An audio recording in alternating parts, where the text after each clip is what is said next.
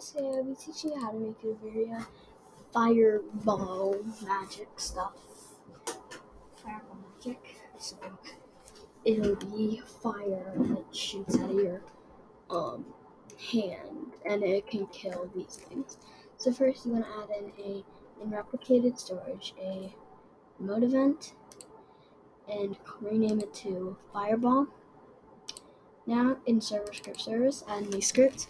You're gonna put local fireball equals game.server storage wait for child, and I'll just let you write this out.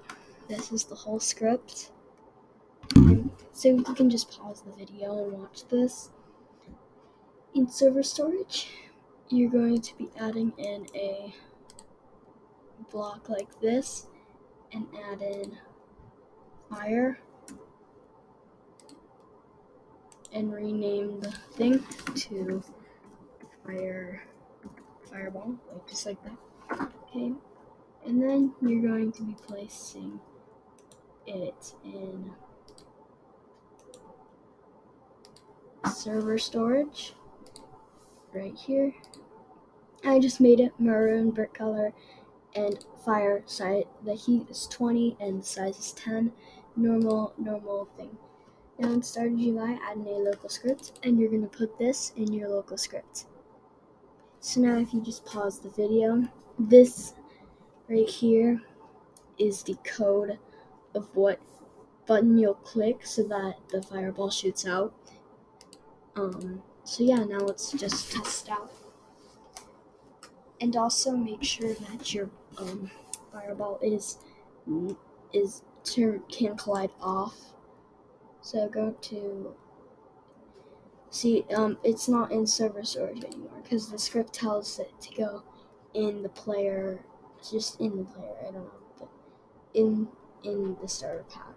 But there's no. It's just it. Yeah.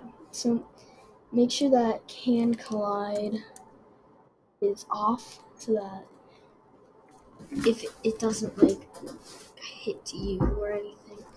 But so yeah, I'm just testing it on these zombies. So if I click E, because that was my code, as you can see, it kills the zombies. So yeah, that kills the zombies, and it's really cool because it's actually like coming out. You can spam it. It's just really cool. Now you can, I don't think I have the cooldown, but you can put a cooldown of when the player can shoot. I don't have that right now, but if you want, you can add that in. Gotta kill this zombie. So yeah, it's really cool.